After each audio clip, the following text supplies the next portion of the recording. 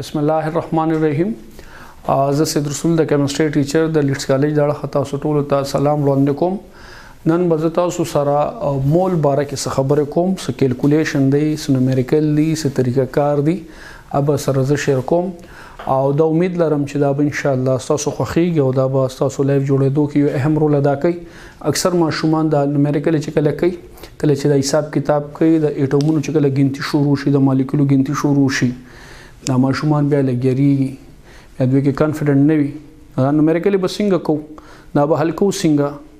دا کیلکولیشن به څنګه کوو. نظر اعظم نن څه بنیادی خبرې دي، هغې پسې راځم. سلسله باقاعده روانېږي او تاسو بیا تاسو کې به کانفیډنټ راځي او بیا به تاسو نومریکل حل کوئ، بیا به تاسو د کیمستري خوند درکوي،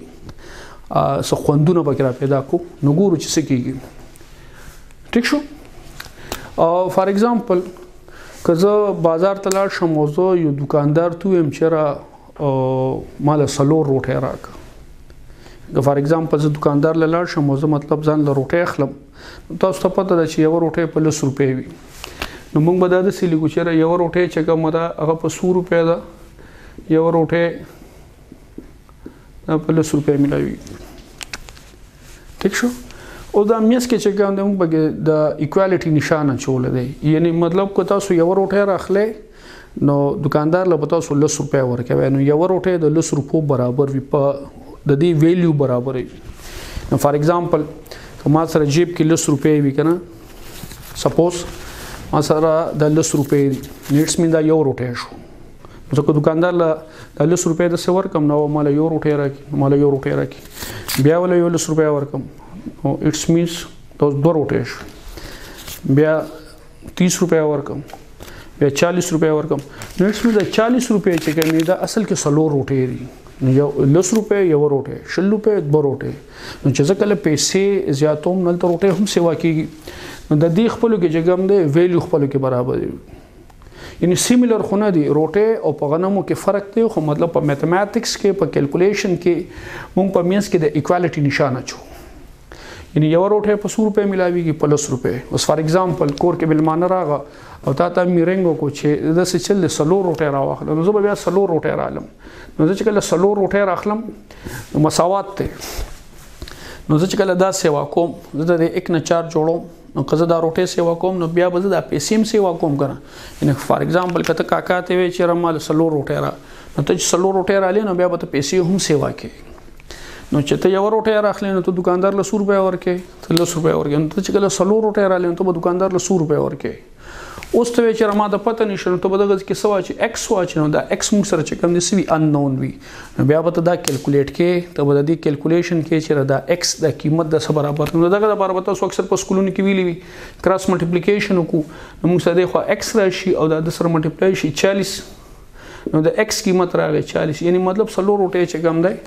دا په 40 روپۍ ملاویږي. نو یو خو دا طریقه ده. اوس دا طریقه چې کوم دا به تاسو په 5م کې، په 6م کې، په 9م اتم کې تاسو ویلي او زیاتره ملګري اوس هم استعمالي، په 9 10 کې او په فرست سیکنډر کې هم استعمالېږي. او دا طریقه بالکل ټیک ده. خو دا طریقه چې کوم ده نو دی کې د ماشوم کنسپټ نه جوړېږي، ماشوم لغونده کې رټمار شي، ماشوم نور پوهېږي نه، خو صرف په ایکس پوهېږي، بس ایکس واچي او خبره راغونده کې. یعنی که زه دا نومریکل حل کوم نو زه دا نومریکل په بله طریقه هم حل کولی شم. یعنی یوه روټۍ چې کومه دغه په 100 روپۍ ده، په 10 روپۍ ده. نو که زه ځان له 4 روټۍ راخلم نو زه به د دکاندار له 100 روپۍ ورکوم. نو دا نومریکل به زه څنګه حل کوم؟ ګوره ایکوالټي ده، دغه ځای کې دا 1 دی. نو که دا ته مطلب چیړې، دا مساوات دی که نه، نو بیا دا 10 چې کوم نو بیا به دا هم چیړې. نو په میس کې دا اصول دي، دا رول دي چې که دا ته زیاتې نو بیا به دا هم زیاتې، که دا ته کمې نو بیا به دا هم کمې، که دا خپه کې نو بیا به دا هم خپه کې، که دا په د چیس کې نو بیا په دم چیس کې. دې ته وایي ایکوالټي، چې د سره کم کار کې هغه کار به د سره پې. که دله د یو ته توړه ورکړو نو بیا دا 10 هم خپه کېږي، دا چې ماله هم یو ته توړه راکړي. که په د چیس کله نو په دم هم چیس کې. خبره باندې پوهېږئ. اوس ته د 1 نه 4 جوړې، نو تا خو د سره څه چلو کو، د سره تاسو اپریشن وکړو، د سره د سکړی دي عمل دی وسره وکړو. نو دا 4 څنګه جوړیږي؟ نو د سره موږ د څه چلو کو چې په 4 کې ول موږ ضرب ورکړو. د 1 نه چې ته 4 جوړې نو په 4 کې بوله ضرب ورکې نو چې د مساوات نه اخوا ته 4 کې ضرب ورکې نو بیا د 10 خپه کېږي 10 ګیله کوي چې ما سو ګناه کړی دا معلوم په 4 کې نو بیا بدلم په 4 کې ضرب ورکې نو ډایرکټ جواب چې کم دی غسر شي 40 یعنی مطلب 100 روټه په 40 روپے یعنی کله چې تاسو ګورئ دغه کې کنسپټ نه جوړیږي دماغ نه جوړیږي بس ډایرکټ ایکس ته خو دې خو ملټیپلای کو د شپږم او د پنځم او ماتم کې د ماشومان هم د سره روان دي ماشومان غریبانه نه پويږي دا بیوسه ماشومان خو خطه شو دا چې کوم مطلب دا چې پرې کلو کې دي دا غریبانان خو خطه دا چې نه هم لسم تراشي تعلیم پری دي مینه بیا افسران نه جوړیږي دا غریبانان ټول دغه شو بل بد قسمتي دا ما باندې دا د بول چر لیکچر بزر ډیر شارټ علم 10 منټ بالم 15 منټ بالم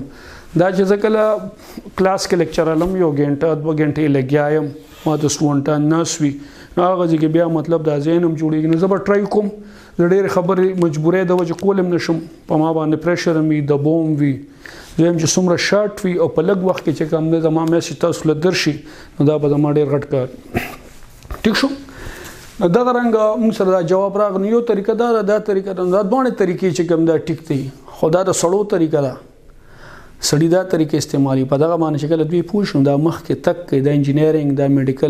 میډیکل کالج تدوین افسران جوړي او دا طریقه چې کومه ده نو دا لګه ماشوم رستو بوزي نو دا بیا مخ کې تاسو ډېر لارې اساني دا په تاسو ته خبره اساني ټیک شو فار ایگزامپل بیا راځم خبره سره بیا کوم فار سپوز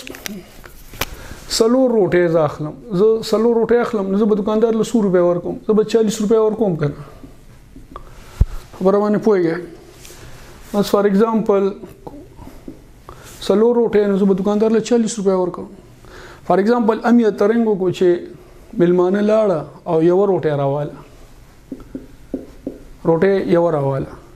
نو ما خو دکاندار له سلور روټه راغسم 40 روپے ورکول اوس ما روټه کم کوي نو چې د دې خوا کمول کوم د مساوات نه دی خوا کمول کوم زه د 4 کوم نو بیا به زه د 40 هم کوم کړم یعنی د سره د عمل کوم چې زه د 1 جوړ کوم نو چې د سره کوم عمل کې هغه عمل به سره کې نو د 4 نه 1 څنګه جوړیږي د 4 سره د 100 کوم د 4 سره چې کوم دی کته دله په 1 کې ضرب ورکو په 4 تقسیم کې نو د نصر شي 1 راشي 4 4 سره کټ شو 1 راغی اوس مساوات دی نو دا 40 چې کوم بیا دا ګیله کې دا خپکیږي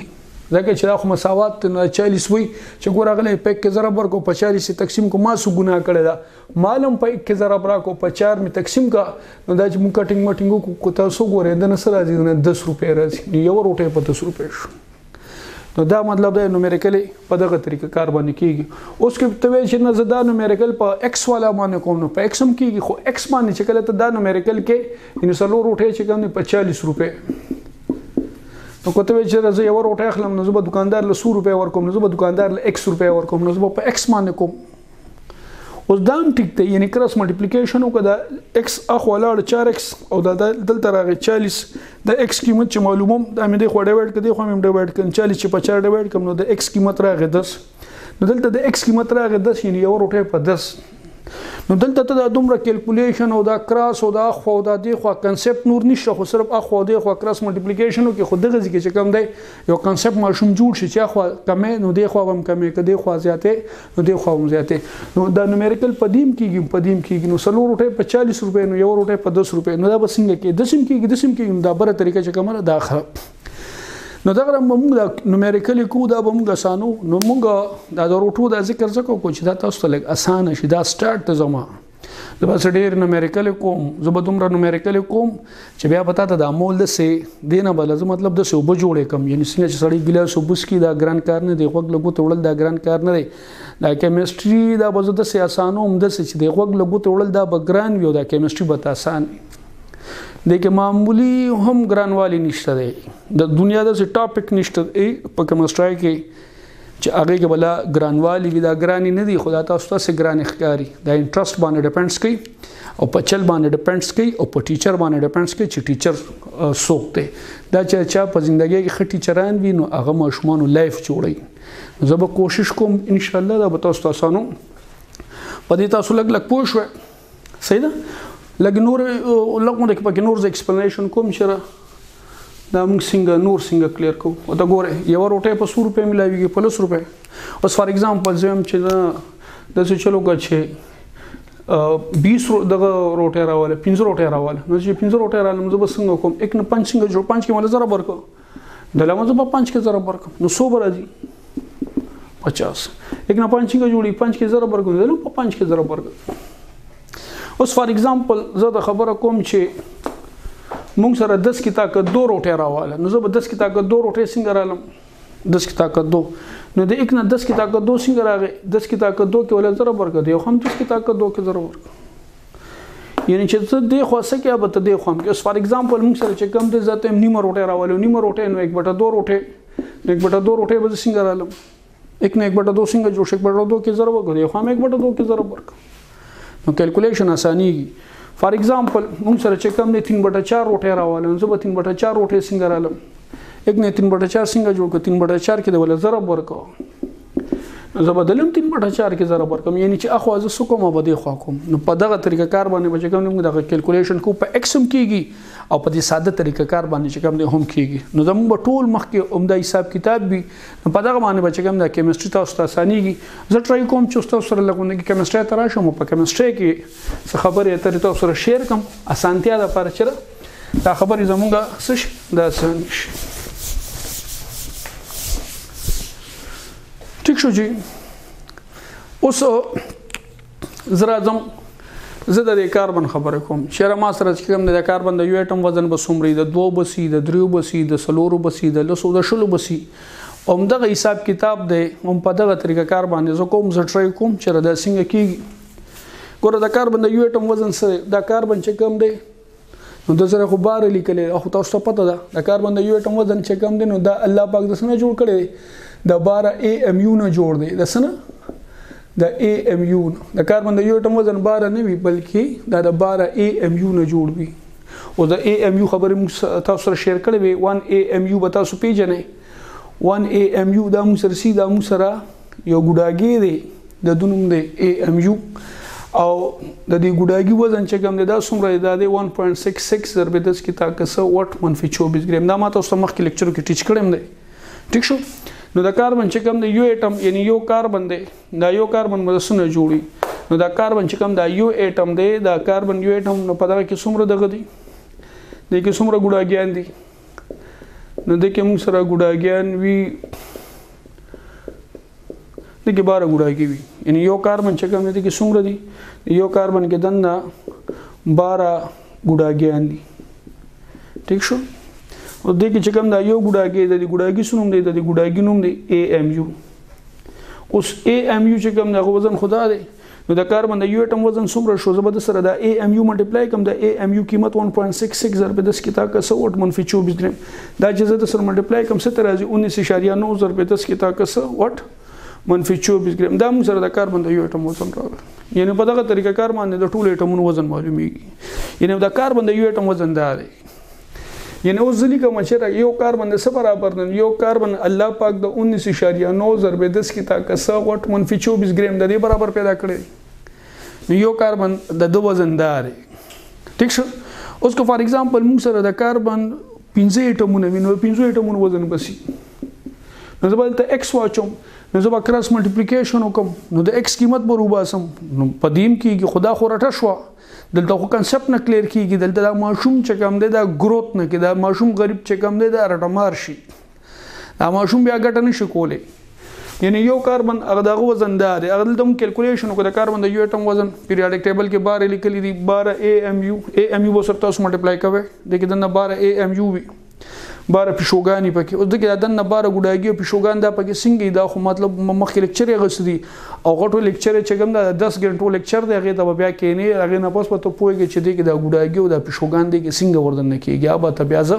کو ژوند خیر د لاري ګدره به تزخم د کاربن د یو اټم وزن سره دا شنو د کاربن د یو اټم وزن سره دا دی نو د 15 وزن بسی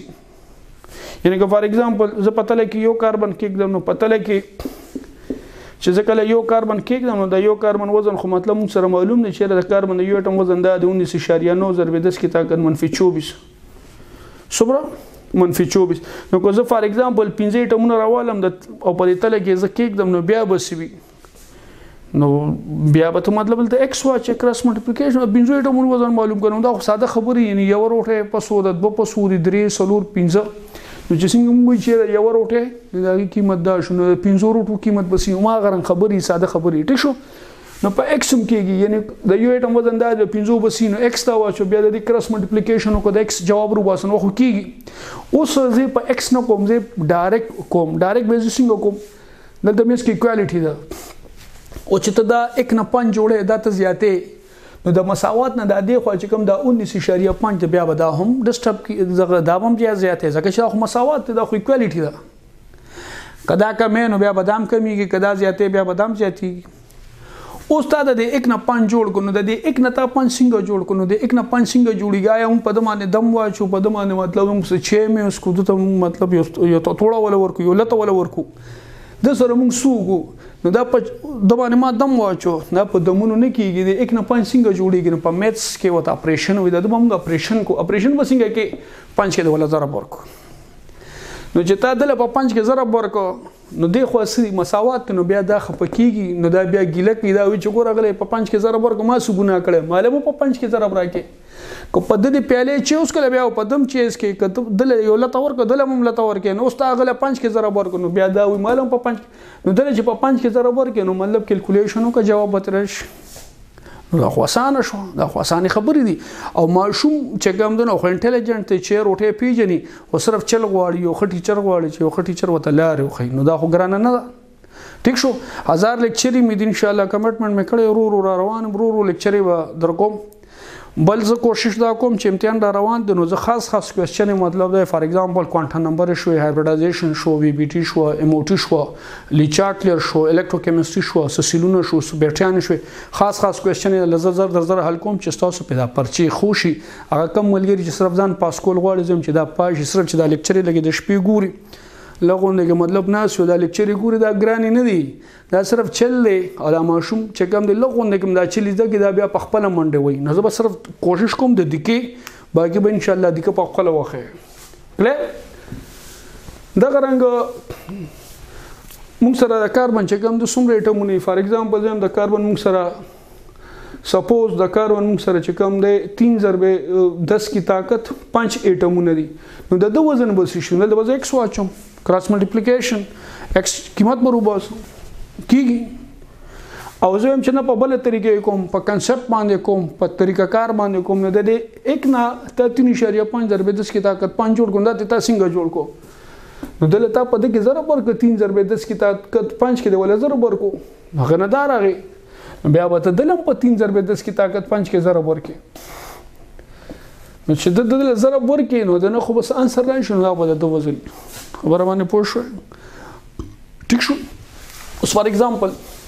زه ته خبره کوم چې موږ سره د کاربن چې کوم دی نیم اټم دی نو د نیم اټم وزن بس شي موږ سره کاربن چې کوم دی په پرچا کې راغی چې موږ سره نیم اټم دی یعنی د کاربن چې کوم ما نیم اټم راواغسو د وزن معلوم کړي نو د یو اټم وزن دا دی نو د نیم وزن بس شي زه بدلته x واچوم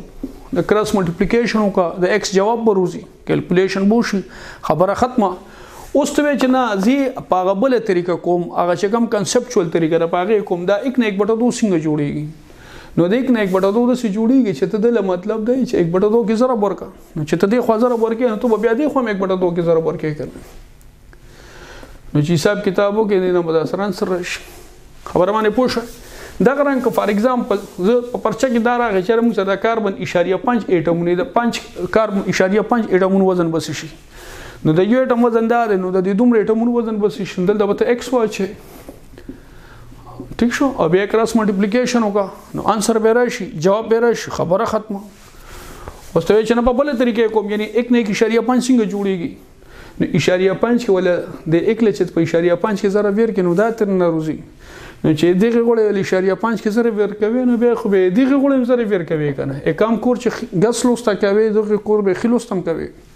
چې ضرب یې لور کې انسر به تر نه روشي صحیح اوس که فار ایگزامپل په پرچا کې راشي چې مو سره 3/4 کاربن اټمونه دي څومره اټمونه 3/4 فار ایگزامپل نومریکل روغه چې را مو سره 3/4 کاربن اټمونه دي دغه وزن به تو سره څومره وي صحیح نو 1 نه 1 ٹھیک شو x باندې کېږي او چې نه په بل طریقې کې 1 نه 3/4 څنګه جوړ شو 3/4 کې ولا زره ورکو نو دغه غوړم 3/4 کې ولا زره ورکو انسر چې کوم دغه به تو سره روش صحیح نو لګ اوس ته کنسپټ رو لګ لغونه کې کلیر کیږي صحیح نو ها دې پروسه نشته دی او دې پروسه سره کنسپټ کلیر دی څه پرابلم چې کم دی نشه دا موږ سره د کاربن د یو اټم وزن دا هم کلیر دی اوس موږ سره چې کم نسدي موږ سره یو چاچا دی او هغه چاچا چې کم د سو پچیره ډکه کړې ده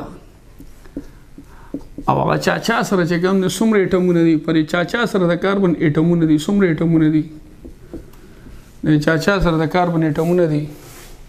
پچیره ډکه کړه موږ ته تاسو کو چې لکه څومره اټمونه دي چاچا وې ما سره 1 مول اټمون درجن اټمونه سوري څومره اټمونه دي وې درجن اټمونه دي چې د درجن اټمونه راخدا کړي د درجن اټمون وزن بسوي نو ظاهري خبره یو اټم وزن دا د 12 اټمون وزن بسش 12 نو 12 اټمون وزن چې معلومه ته وزن ایکس واچ د یو اټم وزن دا د چا 12 اټمون وروړي د وزن معلوم کې نه یک نه 12 څنګه 12 کې اخوم 12 کې ضرب ورکړو انسر برازي کې بنه راځي بالکل کیلکولیشن وکي انسر برش اوس فار ایگزامپل لا چاچا دی او چاچا بیا لاړو او د څه چلو کو د کاربن روړو خو د کاربن څومره اټمونه وروړو سیکړې اټمونه وروړو او سیکړې اټمونه څومره 100 کنه 100 اټمونه وروړو او چې د کله دا 100 اټمونه وروړو موږ دوی شابه سیکړې اټمونه وزن معلوم کړي چاچا سره سیکړې اټمونه دا لګ معلوم کړي نو د یو اټم وزن دا د 100 اټمونه وزن بسش نو دیک نه 100 څنګه راوي 100 کې ولا زره بیرک نو 100 څنګه راځي د یو اټم وزن دا د 100 بسوي نو یک نو 100 څنګه جوړیږي دم په چې دم په نه چې د 100 کې ضرب ورکړو نو چې د خو 100 کې ضرب ورکړو خودلم 100 کې ضرب ورکړ مسلمانانو چې ضرب ورکړ انسر به ترش خبره ختمه فار ایگزامپل 500 اټمونه خو ضرب ولا ورکړ نو صرف حساب دی خو اخو دی خو دې کې سګران نه وي خو لغوند کې مطلب مهربانيو کې لغوند کې توجه شه دا زین لګ برابر کې لغوند کې خبر ته کې نه دا ډېر خبري وي د موبایل نه لګ پکلار شه د فیسبوک نه لګ پکلار شه د ملګرو نه لګ پکلار شه د مړي ژوند نه لګ پکلار شه د خپل پردین نه لګ پکلار شه د ودونو نه لګ پکلار شه د سنتونو نه لګ پکلار شه تاسو ګوره چې به مو ژوندۍ څنګه جوړیږي بیا د نفسران جوړیږي کنه او جنا داغه مې نه کوي قسم دې چې خر وس به مخ کې او تاسو ور پسې میان دی و مجاړي شرمېږي به بدرنګي بدر کر راځي خوشحالي بنه خوشاله پسې به ګرځي خر وس به نه ویني نو چې څه ته مو په دې باندې عمل کوي جون و مخوي باقي خو مطلب د پاتې دنیا ده زندگی روانه ده بیکاره خلک چې کوم ټول افسران شو نو موږ غواړو چې تاسو هم مطلب خوشي او تاسو لایف چې کوم نه هم خوشي اوس یو بل اگزامپل سره ز شیر کوم سره یو چاچا دی او د څه چلو د پچې بیا راډه کړی دا او پر هغه پچې کې د سره اټمونه د کاربن اټمونه د موته لکه چاچا څومره اټمونه دی وروړل چاچا راته یاره جی 1 مول اټمونه مې وروړل یعنی یاره جما سره 1 مول کاربن اټمونه موتی دا سی وی دا خو تاسو خپل مونږ ټیچ کړی نو سو یعنی دومره اټمونه 6.023 into 10 to the power 6.023 into 10 to the power 23 دومره د کاربن اټمونه خبره باندې پوي دومره اټمونه نو دا مول چې کوم دي کې څومره اټمونه مول کې هم سره دومره اټمونه کنه 6.023 into 10 to the power 23 دومره اټمونه یاره جو د دومره اټمونه وزن معلوم کړم د دومره اټمونه وزن چې کوم دا به څنګه معلومو نو ګوره دا کاربن د یو اټم وزن سره دا دی نو موږ سره 6.023 into 10 to the power 23 د دومره کاربن اټمونه وزن بس شي د یو اټم وزن دا دی نو د 1 مول اټمونه وزن معلوم کړي نو د یک نه دا څنګه جوړ شو ټیک شو او کنه ته د څه کې د یو اټم وزن دا دومره اټمونه وزن بس شي x واچو کراس ملټیپلیکیشن او جواب برشي اوس ته چې نه په ډایرکټ کوم د دې یک نه دا جوړم د دې یک نه دا څنګه جوړیږي 6.023 ضرب 10 کی طاقت 30 کې د ولا ضرب ورکړه چې د لې ضرب ورکړه خغل هم ضرب ورکړه کنه د لو په څه کې ضرب ورکړه د لو په 6.02 ضرب 10 کی طاقت 30 کې ضرب ورکړه چې ضرب ولا ورکړي دا یاد ساته چې د لا په دې کې ضرب ورکړه په 6.02 into 10 to the power 23 کې ولا ضرب ورکړي دا چې د دله ضرب ورکړي دا ګرام په خپل ځای راکوشو دا چې کله کیلکولیشن وکړي کنه د 12 ګرام راځي خمدیدار غونډه کې وته لغونی حساب وکړه 12 ګرام مت راځي یعنی د دې څه مطلب شو د دې دومره اټمون وزن چې کم نه چې کله موږ سره 1 مول اټمون وي د دې دومره اټمون وزن بس راځي 12 ګرام یعنی مطلب کته سو ګوره موږ سره 1 مول کاربن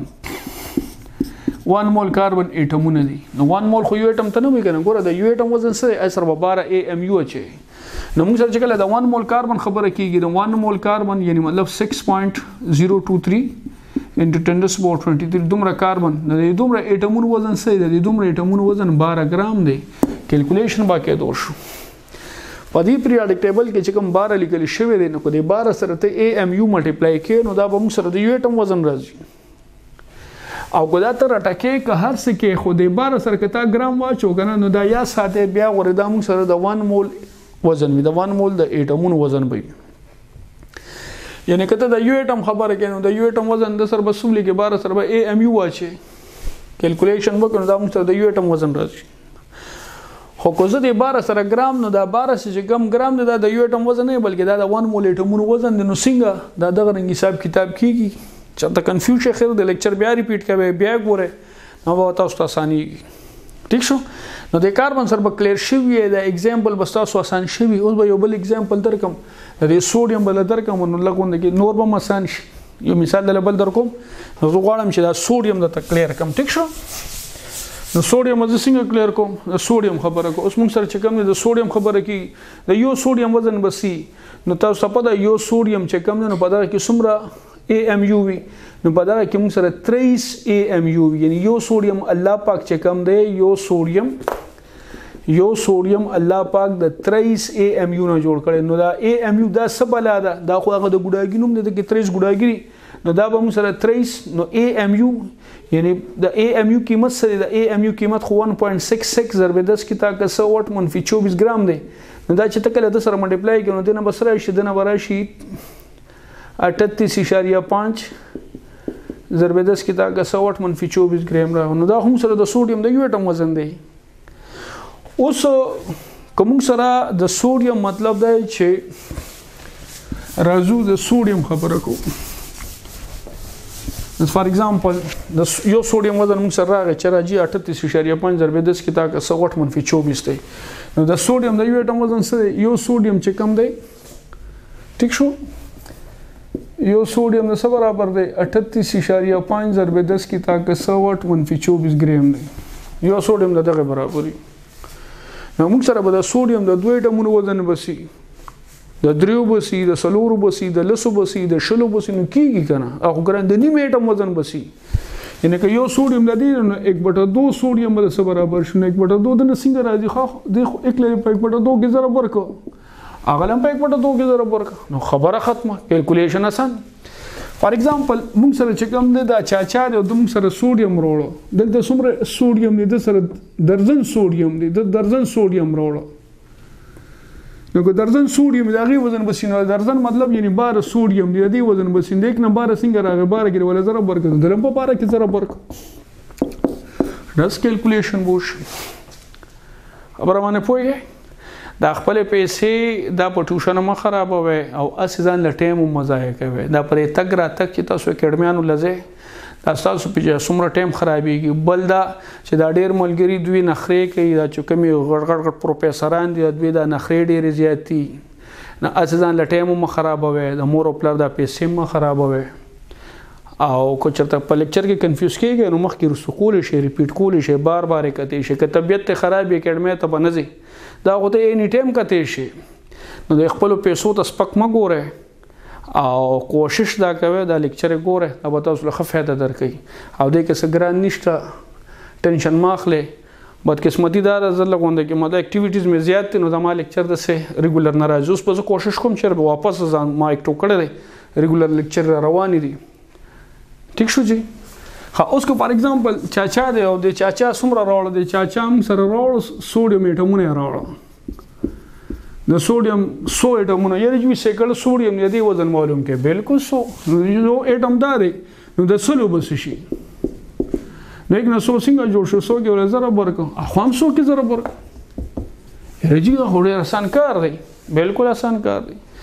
دغه رنګ که فار ایگزامپل زه تو هم چېرې مطلب موږ سره د چا 1 مول سوډیم راوړم د چا 1 مول سوډیم اټمونه راوړم د 1 مول سوډیم اټمونو وزن معلوم کړي نو د یو اټم وزن دا دی نو د 6.02 into 10⁻23 یعنی د 1 مول اټمونو وزن بس شي دومره نو د یک نه دا څنګه راغی په 6.02 ضرب 10 کې طاقت 30 کې دلم ضرب ورکا او دلم په 6.02 into 10⁻23 کې ضرب ورکا یا ساتي د نمبر 30 ګرام راځي باګره کیلکولیشن نه دا ثابت شو یعنی دغه ځکه چې کوم دا سوډیم لیکل شوی دی نو کله د سوډیم د 30 چې کوم دی نو کله د 30 سره AMU اچوم نو دا به سره د یو اټم وزن وي او کله د 30 سره ګرام واچوم نو دا یا ساته دا غوړې موږ سره د 1 یو اټم وزن نه بلکې د 1 مول یعنی د افګاډرو نمبر چې کوم اټم دا غي وزن وي یعنی موږ سره چې کوم د 1 مول سوډیم 6.0 into 10⁻23 دومره سوډیم د دومره اټمونو وزن چې کنده به سیم سره دا به سره 30 ګرام برابر یعنی په پیریاډیک ټیبل کې چې کوم دا 30 دی نو د سره چې AMU واچي د یو اټم وزن دی او کته د سره ګرام واچي نو دا به سره د 1 مول اټم وي نو په دغه طریقه باندې به تاسو اکسیجن هم کوي میګنیشیم هم کوي په پیریاډیک ټیبل کې چې څومره اټمونه ټول به تاسو د څه کوي نه باقي کار خو تاسو ما خو ته چلو خو او چې ته ناراسته او ته کار نه کې خو بیا خپل کار دی دا مطلب دی مخ ته لار او خو له لاري باقي دي کې سم نشته دی طریقه کار هم دا په دغه طریقه وځي یعنی کوم سره خبره کو د میګنیشیم کنه چې د میګنیشیم د یو اټم وزن نو د میګنیشیم د یو اټم وزن زبر 24 سره سکم زبر سره AMU ملټیپلای کوم خو ګوزه د سره 1 مول میګنیشیم اټم یعنی موږ سره چې کوم د 1 مول اټمونه نو د 1 مول اټمونو وزن دا یا ساته چې کله کیلکولیشنو کې د 24 ګرام راځي یعنی هغه کې خودم اټمونه کنه 6.02 into 10⁻23 دومره د میګنیشیم اټمونه د دومره اټمونو وزن بسی دا به 24 ګرام ټیک شو او دغه کوم سره اکسیجن دی کنه د اکسیجن د یو اټم وزن نو د یو اټم وزن خو سره به AMU اچي د اکسیجن د یو اټم وزن سره هغه موږ سره 16 AMU دی ټیک شو او غزه د 16 سره ګرام واچو نو دا بیا موږ سره څه شي نو 1 مول وزن بشي یعنی 1 مول موږ سره چې کوم دی اکسیجن نو 1 مول اکسیجن एटम 1 मोल ऑक्सीजन एटमों का वजन क्या होगा 6.02 ضرب 10 की ताकत 23 इतने ऑक्सीजन एटमों का वजन वो फिर क्या होगा वो तो 16 ग्राम के बराबर होगा क्लियर जब एक ऑक्सीजन की बात करते हैं तो एक ऑक्सीजन के साथ AMU लिखेंगे और जब मोल की बात करेंगे तो उसके साथ ग्राम लिखेंगे अब ग्राम कैसे लिखोगे ये तो आप पे डिपेंड्स करता है कैलकुलेशन आप लोगों ने करनी है लेक्चर को आप लोगों ने समझना है फिर कैलकुलेशन करनी है क्लियर لګ په خبر باندې پوه شو اوم دغه طریقه کار چې کوم دی دا بیا موږ د واټر لپاره استعمالو د مالیکولو لپاره استعمالو یعنی فار ایگزامپل که تاسو د مالیکولو خبره کوئ سپوز د H2O خبرو کوم چې موږ سره د H2O سره نو H2O کو تاسو ګوره نو H2O د کې خو دوه هایدروجن دی یو اکسیجن دی نو دا د ټوټل وزن سره راځي 18 AMU راځي ٹھیک شو 18 AMU دا AMU قیمت وسره ملټیپلای کې 1.66 ضرب 10 کی طاقت 7.24 ضرب ولور کې 30 ضرب 10 کی طاقت 7.24 ګرام شو د یو مالیکول وزن خدا دی خو چې ځکه د 1 مول خبره کوم نه د 1 مول چې کله تاسو حساب وکړئ یو مالیکول د وزن دا د 2 بس شي 3 بس شي 4 بس شي نو ماغه ساده طریقه ده درزن د 2 درزن د 10 د 0 د 0 نو د 1 مول بس شي نو 1 مول H2O مالیکول چې کوم دي دا یا ساده 6.02 into 10⁻23 دومره د اوبو مالیکول چې کوم د دې وزن به 18 ګرام راځي خبره باندې پوهیږئ هغه بیا 18 ګرام وي H2O یعنی د یو مالیکول وزن هغه موږ سره سي یعنی دا H2O راګنه نو دا H2O چې کومه ده په دغه کې کته سو ګور اکسیجن 16 دا 1 او 1 دنه ټوټل 18 راغی کنه نو دا یو مالیکول وزن د سره 18 AMU اچي او کوزه د سره ګرام واجم دا بیا موږ سره د 1 مول وزن وي نو چا وزن وي د 1 مول وزن وي خبره باندې پوهیږئ ٹھیک شو او دې سره وساسو چې کوم دی لګ لګونه کې کنسپټ کلیر شوی لګ لګونه کې دا خبره به اساني شوی 1 مول H2O او موږ سره د سره راځي ٹھیک شو او دا رنګ او مالیکولو دا چې کوم بیا تاسو زه دا به تاسو ځانته اسانه وي اخیری خبره کوم یو وړونه کې خبره کوم ډیر ملګری سټوډنټان اکثر کنفیوز دي چې کاربن او سوډیم چې دا خو 1 مول دي دا 1 مول دی دا 1 مول دی د اټمونو تعداد هم سیم دی خو یاره چې دا وزن برابر نه دی دا څنګه چل کاربن 1 مول دی سوډیم 1 مول خو چې دواړه 1 مول دی او د اټمونو د تعداد هم سیم دی خو یاره چې دا وزن برابر نه دی په دې مزاجین کار نه کوي نو موږ وته چې د چل دی مسلمانانه دا کاربن او دا سوډیم دی ټیک تعداد خو برابر دی خو پارټیکل برابر یو رنګ نه دی کنه کاربن او سوډیم کې څومره فرق دی نو ځکه دا وزن بدل را روان دي یعنی مثلا کو څوک دا فار ایگزامپل کوم سره درجن مالټي وي سپوز موږ سره چې کوم څومره مالټي دي یو درجن مالټي وي نو کو درجن مالټي وي نو درجن مالټي چې کوم نو هغه څومره خو 12 مالټي وي کنه درجن مالټي څومره 12 مالټي او دا رنګ ما سره چې کوم یو درجن خربوزي یو درجن خربوزه وي اوس که تاسو ګورئ نو 12 خربوزي اوس ټیک دام درزن دی او دام یو درزن دی دا خو چې مالټي او دا خربوزي چې دا خو یو درزن دی نو ټیک دا تعداد هم سیم دی خو اوس که تاسو ګورئ تعداد هم ټیک دی دا یو درزن هم ټیک دی خو د چل په وزن کې به فرق وي کو بنوي خامخا دا مالټه او دا خربوزه ده نو د 12 مالټو وزن د ځان لګلی کو 360 ګرام او د 12 خربوزو وزن 4800 ګرام وغیرہ نو بیا به وزن کې خامخا فرق وي ځکه چې مطلب ټیک دا درجن برابر دي تعداد هم برابر ده خو مالټو خربوزه خو یو رنګ نه ده کنه نو په وزن کې به خامخا فرق ټیک شو امید د تاسو به خوښ شوي بخښنه غواړم مطلب باز خبرې رانه کېدي شو دي شوي ما زه کوشش کوم چې کلیریټي راشي اسانتیا نه راشي ثانک یو سو مچ د کتو مهرباني